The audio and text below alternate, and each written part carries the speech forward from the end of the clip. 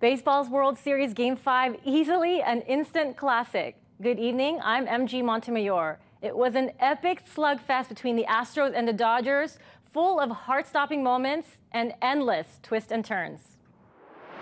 2 out, 10th inning. That's in the air to left. Here comes Fisher. Throw by Ethier.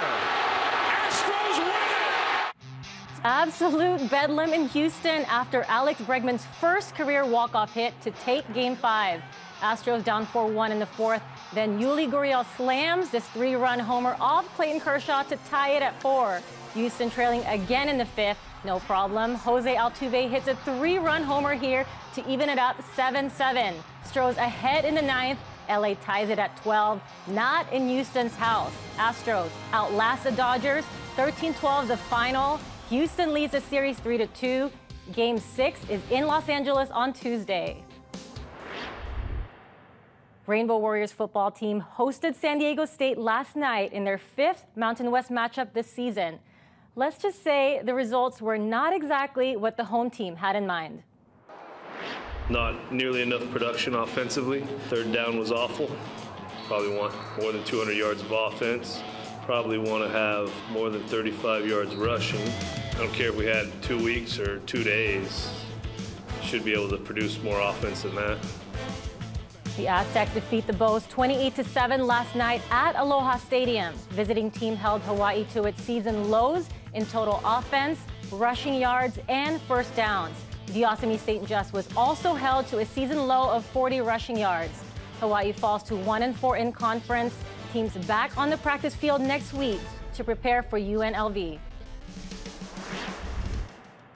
To the NFL. In the latest rift between players and execs, Texans owner Bob McNair is under fire after he referred to players in the league who are protesting as quote-unquote inmates.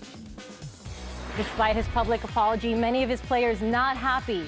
Several Texans taking a knee during the national anthem. The somber start turns into a thriller in Seattle. Deshaun Watson's insane 59-yard pass to Will Fuller is right on the money. This rookie quarterback is the real deal, guys. Punahou alum, now Texans kicker Ka'imi Fairbairn also adds a score today for a perfect 11 for 11 on field goals this year. But veteran Russell Wilson rallies with 20 seconds left on the clock. He finds Jimmy Graham for 18. Seahawks win 41-38 the final. Chicago in New Orleans.